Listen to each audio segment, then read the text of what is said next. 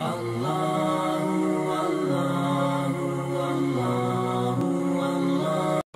the strange thing, Brother Musa, is when we don't remember Allah at all, a day passes, 2 days pass, 3 days pass, and we haven't even thought of Allah, we haven't spent a moment with Allah, but we've spent hours on end at work and doing so and so, whatever else we're doing without remembering Allah.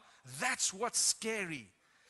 I think every one of us today, this reminder should make us from those who put back Allah into the equation. Put Him back. Even if it's you're driving, Subhanallah, Alhamdulillah, MashaAllah, Tabarakallah, La ilaha illallah, Subhanallah bihamdi, Subhanallah al-Azim.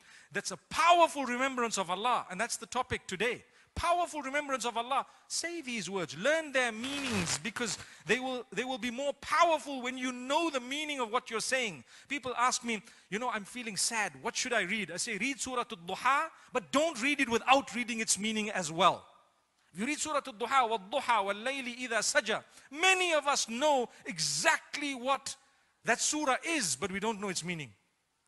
You say وَالضُّحَى, they'll say وَاللَّيْلِ إِذَا سَجَى. Straight away, even the kids. مَا وَدَّعَكَ رَبُّكَ وَمَا قَلَى. Do you know what that means?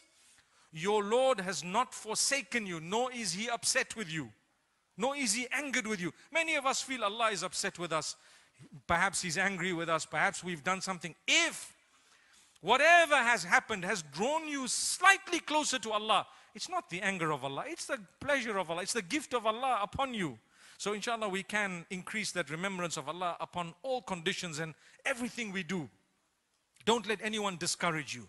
You know, some people also say that, you know, I feel so discouraged because I feel like I'm very far from the mercy of Allah. And when I sit and talk to them, a lot of the times it's someone who's outwardly more pious having said something that makes them very, very negative.